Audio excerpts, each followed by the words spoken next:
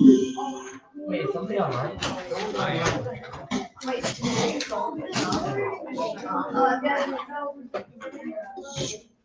Alright, listen carefully, ladies and gents. Starting to get to a little upper level math here. Big words like inequalities. What does inequality mean, David Ulrich? What is an inequality? Not equality. Yeah, inequalities mean things that are not equal. Now, to give you just a little refresher, we have the inequality signs, which are the greater than sign. We have the less than sign.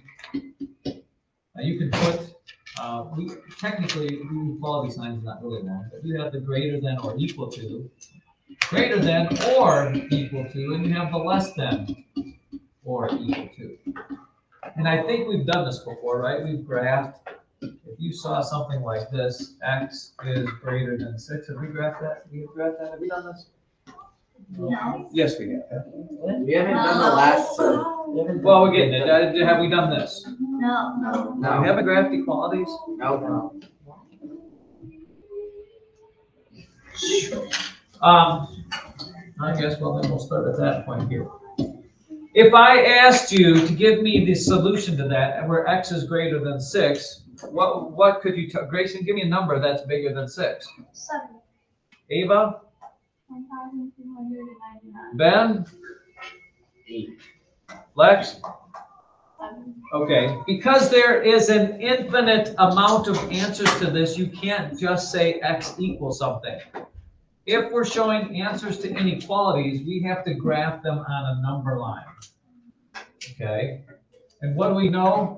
First of all, we know that this starts at 6. Whatever this number is, you're going to put a 6 under your number line, and you're going to put, I guess you're going to put a little tick mark there, because that's what we're going to do.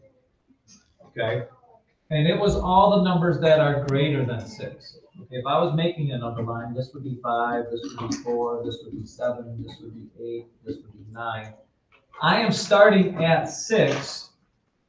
And which numbers were the answers? Was it 7, 8, 9, or 5, 4, 3, 2, 1? It was the 7, 8, 9. So since the numbers going this way are the answers, I just darken in a line, and I put a big fat arrow on there because that big fat arrow tells me it goes forever that way. No matter what number comes after 9 is going to be an answer to that. We haven't done this before? No. Never. Interesting.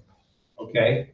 Now the difference between where x is greater than or equal to 6 or x, this one is a little bit different in that it says x is greater than and or equal to 6, which means this. The graph looks the exact same, except in this case there was an open circle because it starts at 6 but doesn't include 6, because 6 is not greater than 6. 6 is equal to 6, right? But it starts at 6. If I gave you 6.5, that would be an answer because that's bigger than 6. In this case here, x is greater than or equal to 6. I still put a circle there, but because x could be 6, I color that circle in. Because it could equal 6, and it still goes this way.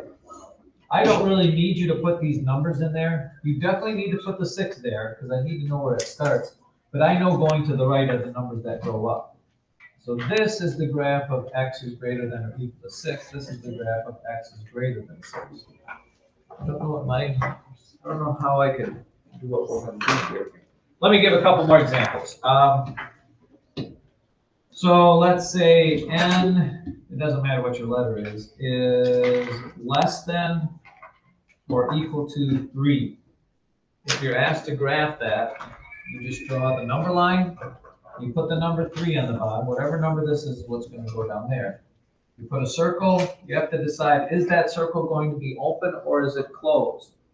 The question that answers that is, can it be equal to 3 or is it not equal to 3? It could be. If it's got that little equal sign on there, it could be. And then all the numbers that are smaller than 3 go this way. Now, if you want a helpful little hint here, ladies and gentlemen, a little check to see if you did the problem right. If you notice the inequality sign is the same as the arrow sign that you're actually putting here. If you took this away, this is kind of made of a less than sign like this. Same thing here. Low. Greater than sign, greater than arrow. Greater than sign, greater than arrow. Wait, what? Huh? Is it just Why there is to the be letter there? Like, is that so? What letter? What do you mean? What? Like Like the the X at N, X, or X. Because you're You just don't know saying, what it is. you're just saying, yeah, you don't know, you're just asking for any number that's greater than 6, and this line shows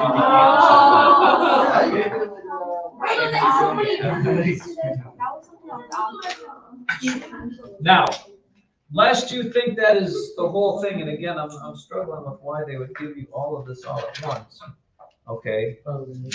You must, under inequalities, we also have solving inequality solutions to inequalities. Another type of inequality would be this, though. It's not always going to be quite that simple. You might end up with 2x minus 4 is greater than or equal to, let's say, 8. Okay? Inequalities.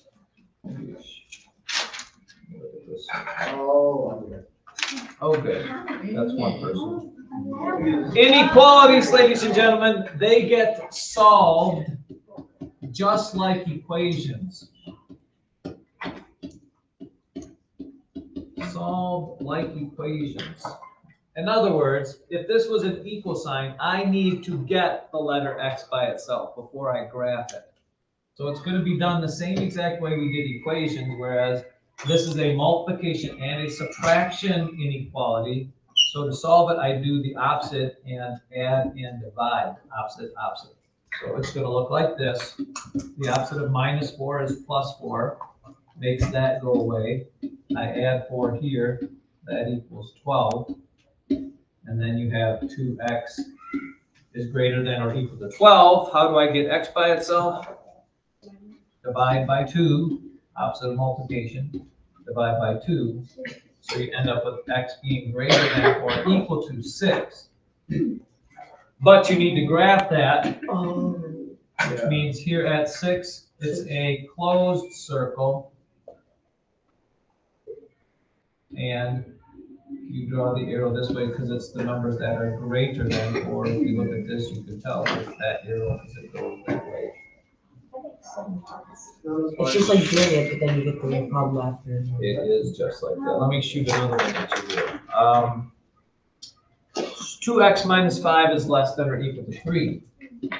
2x minus 5 is less than or equal to 3. Give you a chance to solve that. Try that on your own first. We got a couple other things we need to talk about.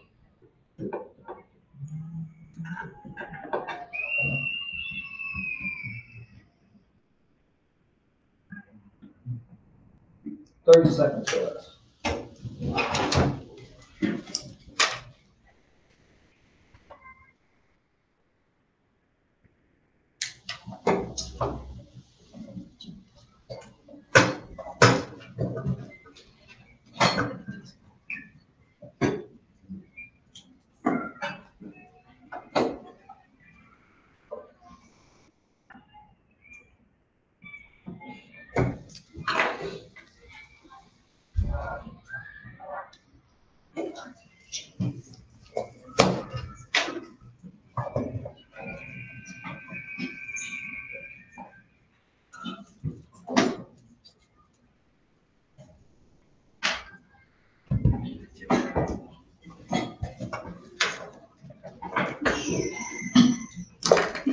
So this would look like this. Again, you need to get the letter x by itself. Opposite of subtracting is adding. So you end up with 2x being less than or equal to 8. How do I solve that from there? Divide by 2. Divide by the 2. Divide by the 2. So x is less than or equal to 4. Graphing it here at 4. It's a closed circle. Let's go.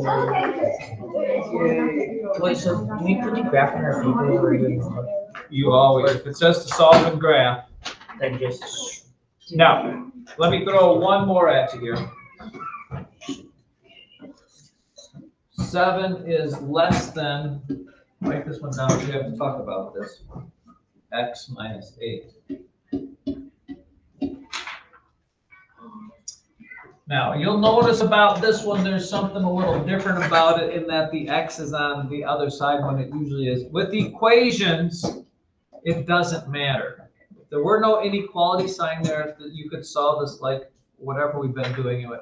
But with inequalities, it does matter, okay? Because the little arrow trick that I gave you won't work this way because the X is on the opposite side. So if you see something like this, here's your thought process. Number one, you can solve it the normal way first. In other words, I want to get X by itself, so I'm going to add 8.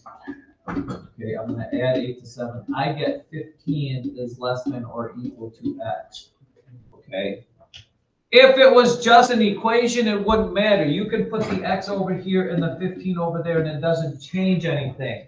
But when it's an inequality, it does change something. If you go back to whatever, second grade or whenever, remember Mr. Alligator eats the bigger thing? Yeah. Okay. If the X switches places, it doesn't change whether it's bigger or less than the other side. So Mr. Alligator still wants to eat the X. If you flip-flop these places, you have to flip-flop Mr. Alligator because he still wants to eat the bigger one. Wait. Yeah. Okay. You can change places, but it changes the inequality signs to their opposites. Oh, great. Max, why are you yelling at me?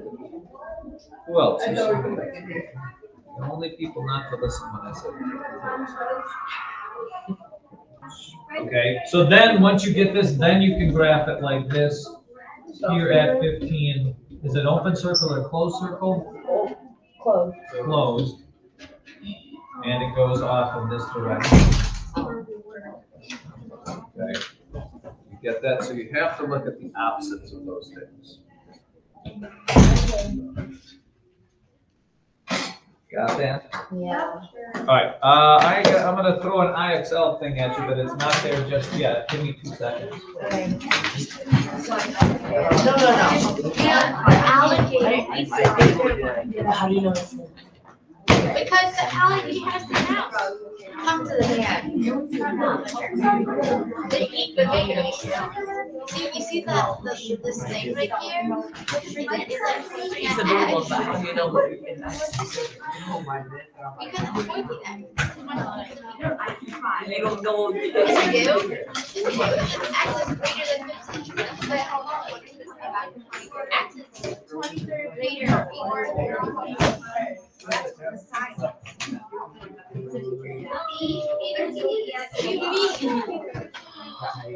Oh, I feel like you don't understand. No, I get it now. You just switch it around so it's easier to understand. I was like, See, but still, 15 is less than or equal to yeah. So it's, but if you're saying that's not the error. Is it there?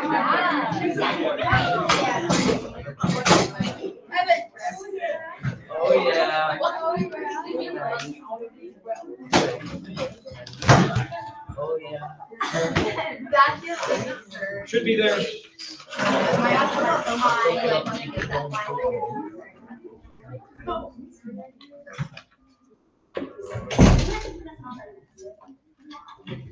There. This time they're giving you the graph and you have to write the inequality. You should be able to use the same rules.